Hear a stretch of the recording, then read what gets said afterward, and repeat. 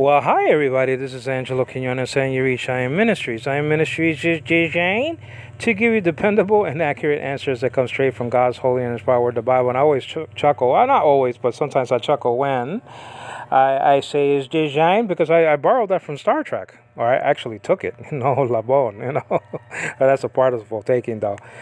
It's recorded in verse 7 of chapter 2 of Philippians, taking the form of a dulu or a slave. Having already subsisted or subsisting in the form of God, and that's recorded in the previous verse 6 of chapter 2 of the same book of Philippians. But this does have to do with nature 1 and nature 2. But we'll check that out. All right, let's read this according to the Greek text, okay? All right, so let's get there. Verse 19 of Petros or Petru, Alpha, 1 Peter, okay, chapter 3, verse 19. We're going to look at the NASB because it's just one of one of the dependable Bibles out there. I mean, the Watchtower Bible is not dependable. I want to check it out, though. I want to see what it says, though, if they changed anything, and I'll let you know. Verse 19, chapter 3 of 1 Peter. Now, this is the Psalm 16, verse 10 series. Overall, we're in the full Greek construction series where we look at every single verse, if God gives me life, that has to do with any discussion that has to do with JWs. Well, it says something like this: Enho kai, and that's pronounced K. I understand that, but this is biblical pronunciation, not modern pronunciation. Okay, Enho kai tois en fulake. And it says over here, penumasi paruthes ekeruxen. Very key, right there. Ekeruxen. That means he preached.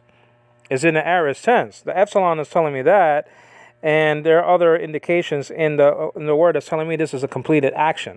Okay, not that he will, but he did. Now, we have to see where he did the preaching, okay? Then it goes on to say in verse 20, just for free, it says over here, okay, ape thesasi apate, hate, now this is a mouthful right here, okay? You understand what I'm saying? Apexe degeta. And I know the Omicron is called Omicron nowadays, but who cares? Hey, tu teu. And it says, Macrathumia and Hemerais. Noe, meaning in the days of Noah, okay?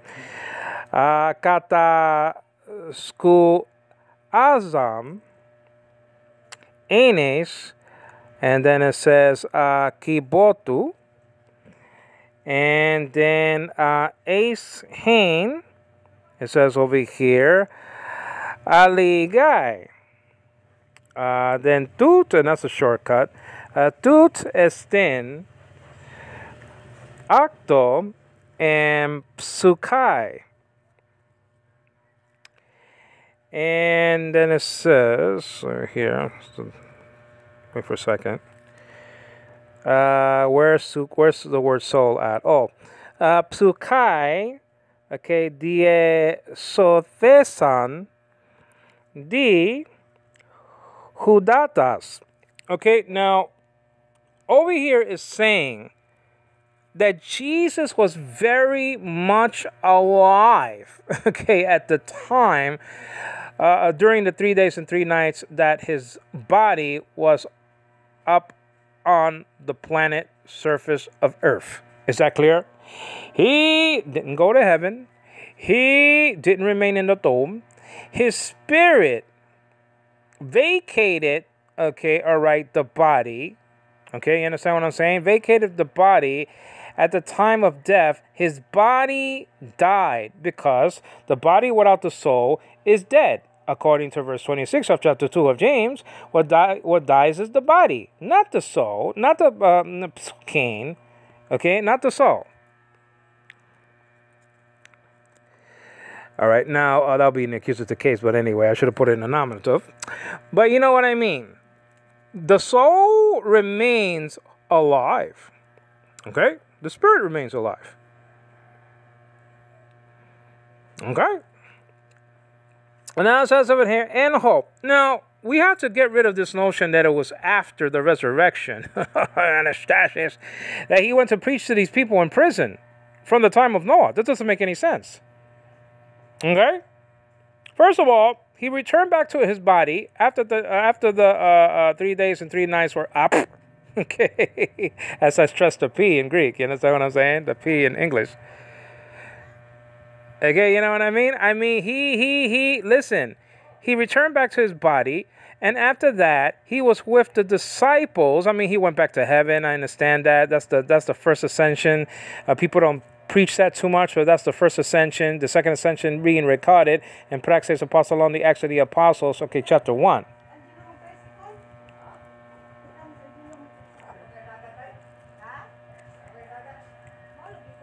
Han? Oh, wait for a second. Okay, I just had to pause it because my wife was talking about, she was saying Angelo and tricycle and this and that. And we're in the Philippines. And then, so I was just asking, why did my name come up in tricycle? Because my knee is very bad. Well, then, you know, some people went to the beach, and then maybe we'll go to the beach after, which is absolutely essential for my knee now and my back to go to the beach. The water could do it could do wonders. Okay, understand what I'm saying? So anyway, that's what it was all. That's why I paused the message. In hope. Now, in hope. Listen. If this could be translated after, I don't see meta here. I don't see met or meta. I don't see it. I didn't see any word for after here. That he went after. Afterwards.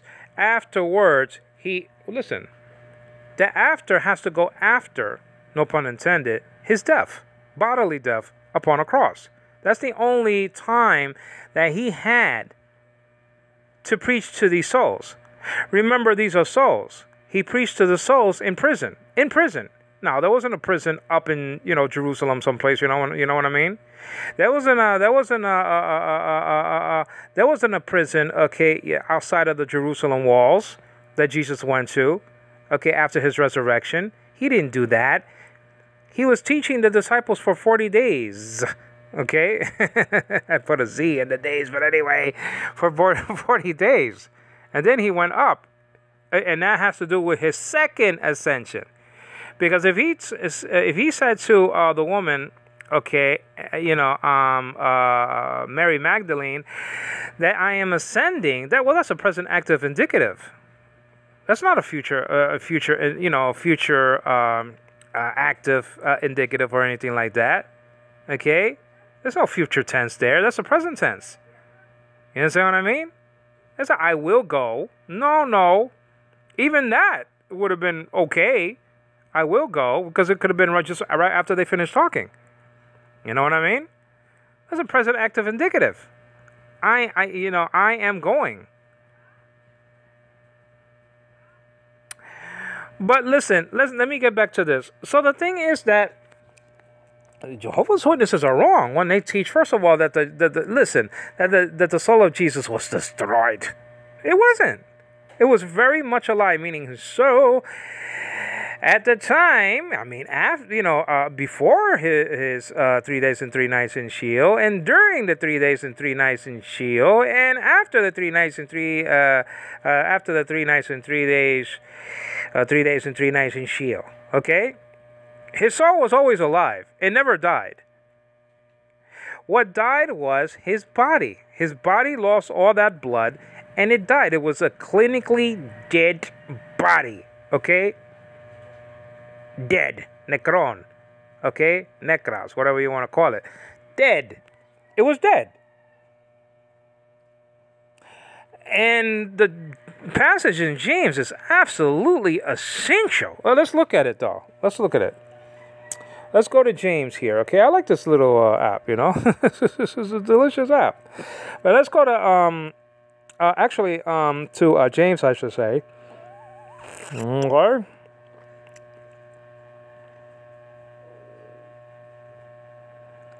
Okay, Yokabu or Yokabu.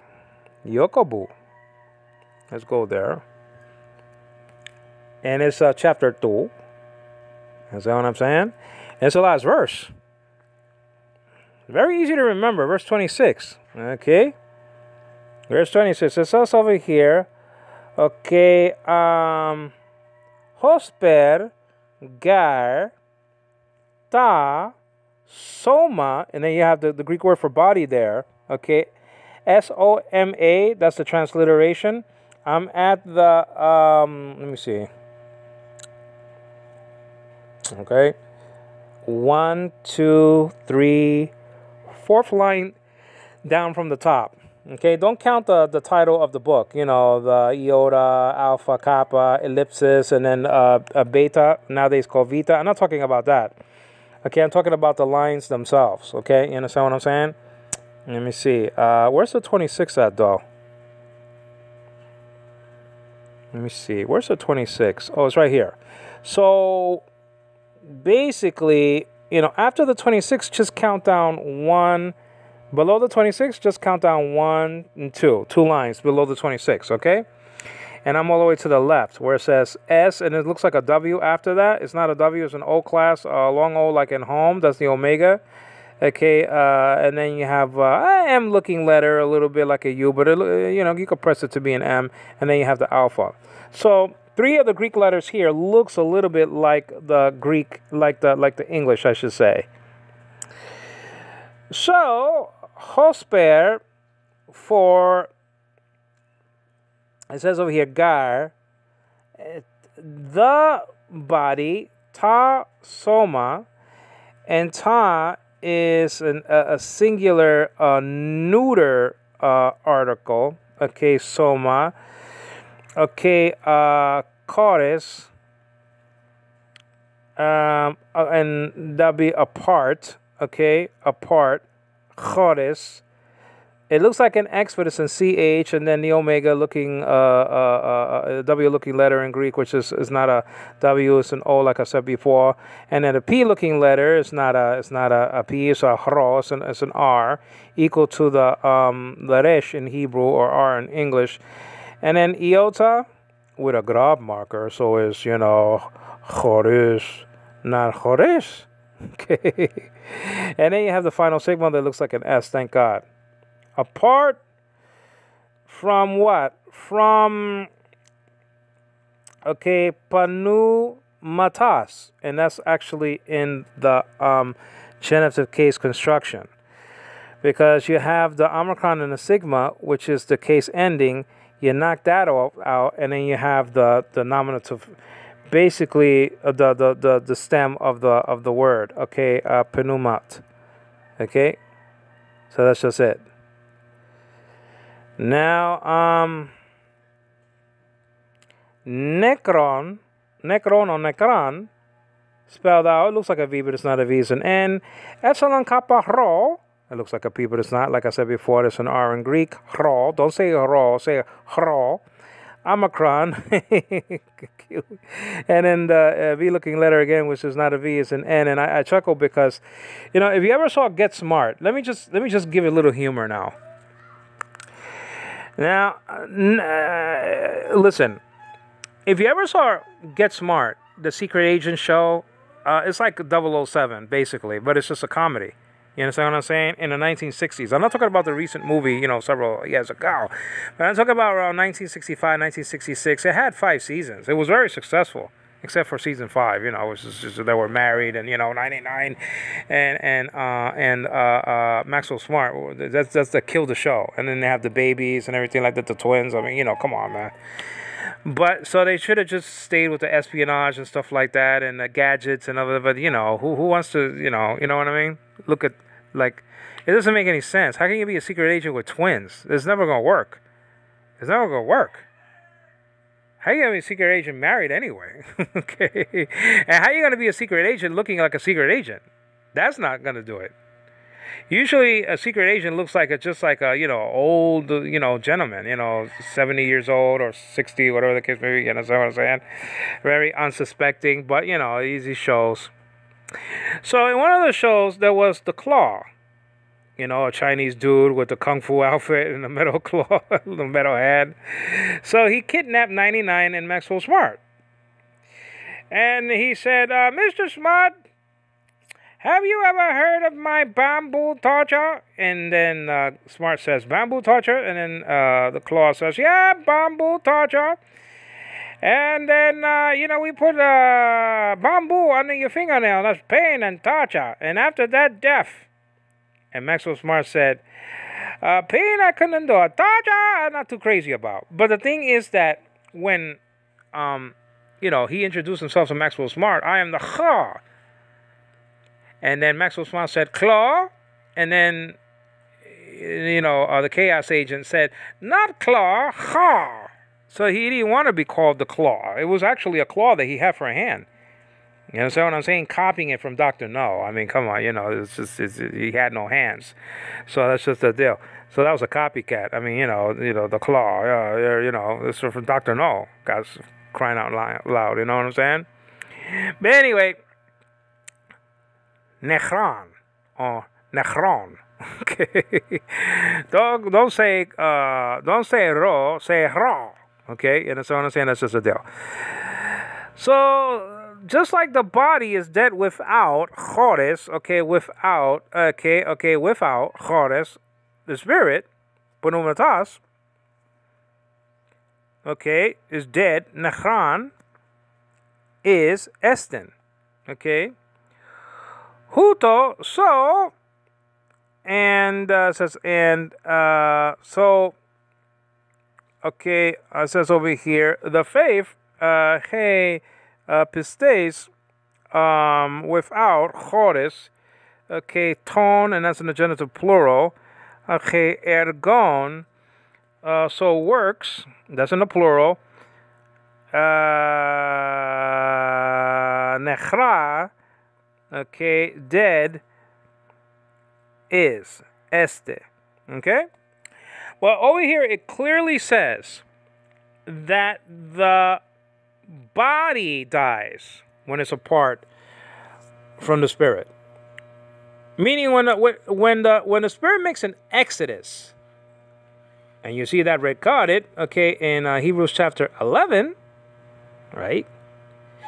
And you see that recorded that they were talking about the exodus, right? And that's, I believe that's in around chapter 9 of Luke. That Moses, Elijah, and Jesus was talking about his exodus. And that's the Greek word, exodus. He's talking about his exodus. Well, that is just exits the body. The soul, it's not destroyed. It just exits the body. And that's what happened, to Jesus, that his spirit vacated the body or was poured out.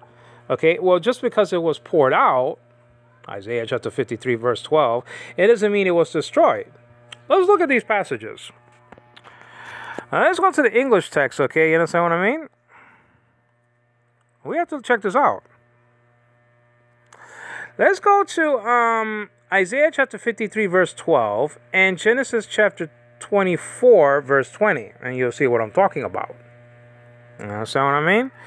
So let's get there. Isaiah 53, prophetic passage about the Messiah. You understand what I'm saying? So that's just the deal.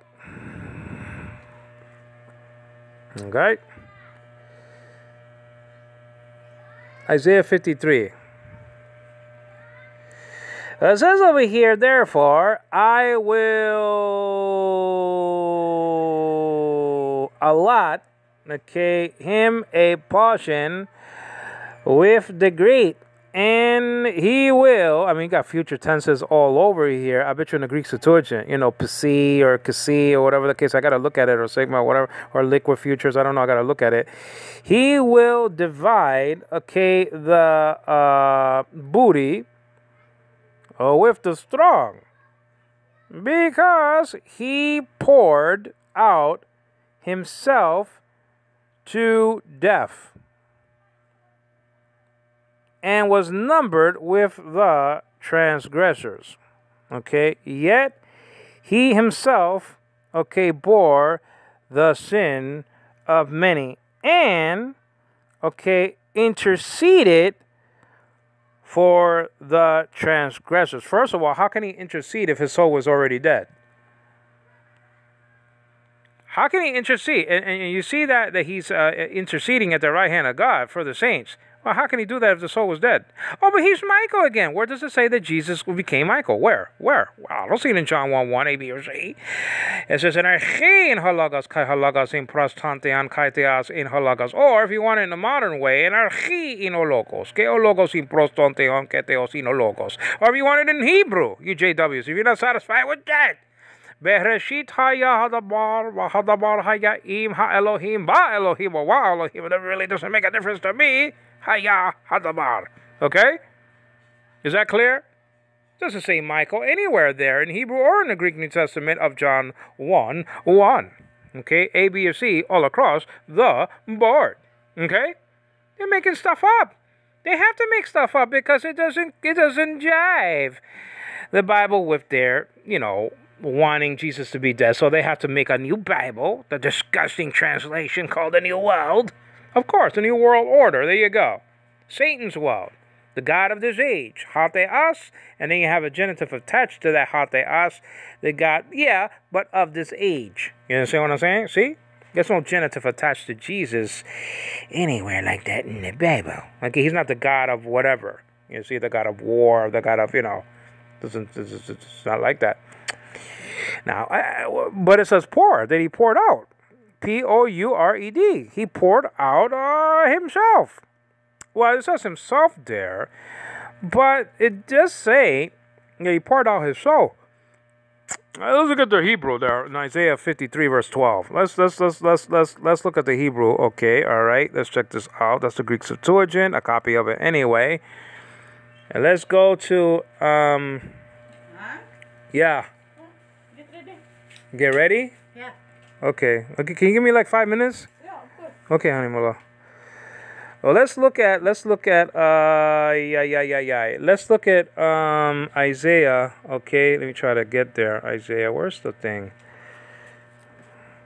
Isaiah, let's show this Isaiah. Isaiah. Ha ha ha ha. Isaiah 1. Isaiah 57. Okay, Isaiah 53. Okay, Isaiah 53. 53. Let me see here. So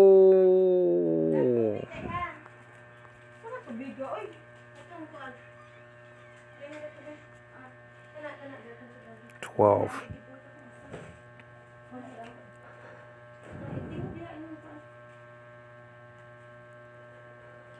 So it says over here, for he, it says who, and that means he in Hebrew. Okay, hey, and then you have the vav with the U class right beside it, the dot right beside it, and the silent aleph. Okay, shall bear. Okay, and then it says therefore divide. I will. With the great. Okay, and with, I'm trying to get the word ara here, the strong, divide shall he, it says spoil the spoil upon that. And then it says over here, they could go before me, hon. They could go before me. Poured out, it says he has poured out. Now this is the thing. Okay, this is the thing. The word for pour over here is ara. And over here you got the ayin. Okay, and then you have the resh, and then you have the hey. Well, if you look at that, that's ara, actually, in the Hebrew. So ara, a verb. Now the same, I'm almost finished, honey. Okay, now the same word ara appears for Rebecca pouring out the water from the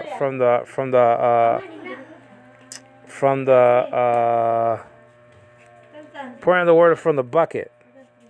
Let's see over here, Genesis 24. Genesis 24 over here. Genesis 24. Wait. Disappeared. Let's get it in English then.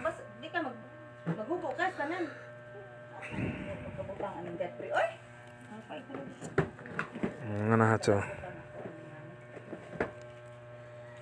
Well, how many minutes you gonna go, hon? How many minutes you gonna go? Now? Oh my God.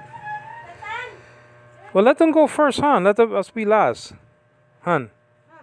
Let them go first. All together? How? So let them. Who? You, Tantan, Godfrey. Where's the baby at? With Mama and Papa. To the beach? Yeah. Oh, okay. So anyway, it says over here, so she, meaning Rebecca, quickly emptied, that's the word ara, emptied her jar into the trough, meaning into the where the camels are going to drink from, and, okay, ran back to the well to draw, and you know the deal. But the word empty here is ara in the Hebrew. Okay, so let's check it out, and let's just finish because I have to go, unfortunately. So let me hon, you have the bathing suit of mine? You see it someplace, hon? You know the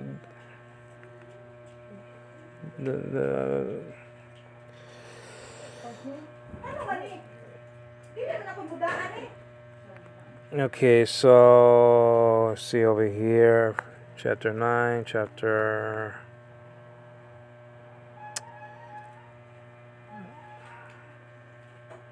This is not gonna. It's not gonna work like that because I'm rushing. I don't like to rush. Let me stop.